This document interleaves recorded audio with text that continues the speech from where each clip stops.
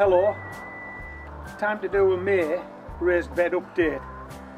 In a week's time it's June, so we're just sneaking this one in.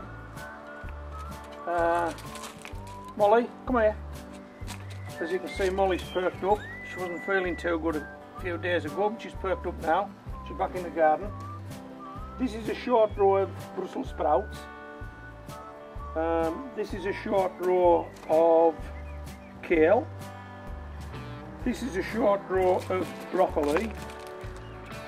And this is a short row of cauliflowers. And I got all these given, a friend of mine gave me these.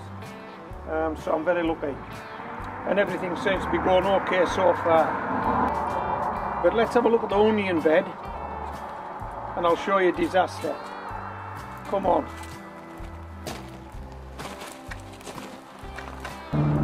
Okay, so this is my middle raised bed. It's my onion bed. At the far end of the bed we've got some white skinned onions, and at this end of the bed we've got some red skinned onions. I've never been able to grow red skins successfully, and I don't think this year is going to be any different. Everywhere where you can see one of those white markers is where I've already removed an onion that's gone to seed. I'll just show you these, if I can get these in front of the camera.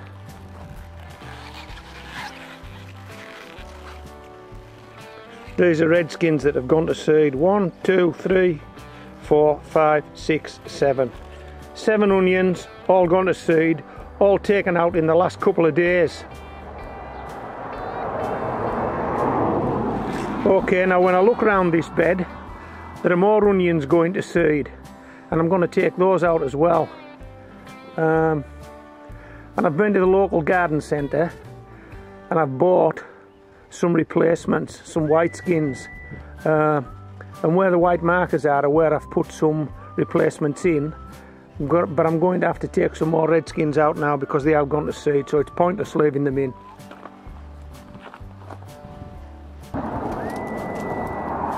These are the replacements. For every red skin I take out, I'm going to put one of these in. Let's have a look at these guys here. That guy has gone to seed. Look at that. There's the seed head. No point in leaving that in. Here's another. So these onions must have been stressed one way or another, but I don't know how, because there's nothing wrong with the onions at the other end of the bed. Red skin disaster. Look at that. Look at that. I've showed you 7. I took another 4 out now. Unbelievable. Let's have a closer look, see if there's any more. Yeah, here's another.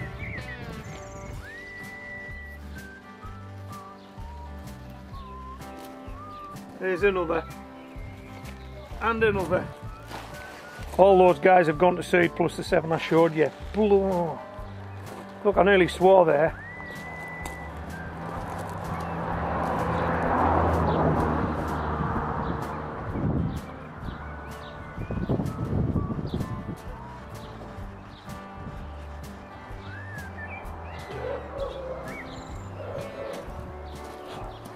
Yeah, it's a red skin disaster.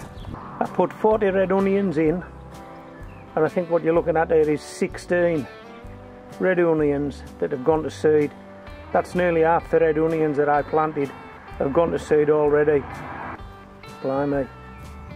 Nearly half the red onions that I planted this year have gone to seed, and I have no confidence in the ones that are left. Let's hope the ones that I'm going to put in as replacements kick on. That might cheer me up a wee bit. Anyway, we'll pop down to this bottom bed, see if there's better news down there.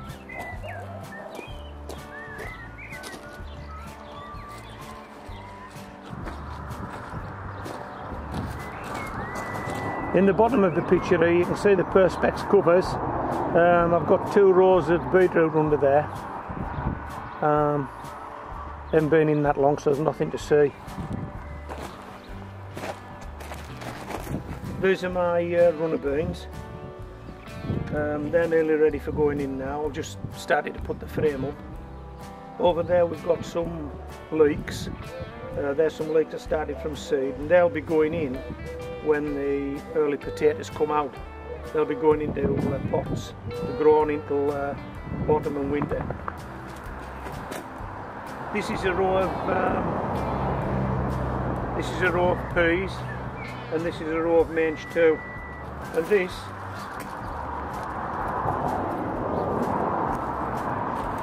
is some celery.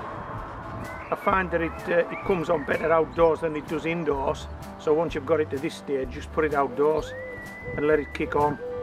I'll be growing that on in pots as well later on in the year. Can you remember the mycorrhizal fungi trial I was running? And I tried to grow some vegetables, started them off in half-pint plastic containers in cans just to see if they'll produce a significantly bigger root system. I packed that one in, it didn't seem to be going anywhere, but these are the carrots. I planted those carrots. I've got a short row of carrots there, so we'll see how they go. These are my broad beans, Bunyard exhibition, and as you can see, they're flowering. Some of the flowers on the bottom have dropped off now, so pods will be setting, hopefully. And then we'll start thinking about nipping the tops out just to deter the black fly. Okay, so I hope you've enjoyed this video. If you know how to grow redskin onions, please drop me a line, leave me a comment, because this is the third year I think that I've had a red onion disaster and I've had enough of them. I don't think I'll be growing them again, but who knows. What's the expression? Never say never. Never say never. But I'm certainly not a fan of red onions. Okay, this is Homegrown Veg, signing out.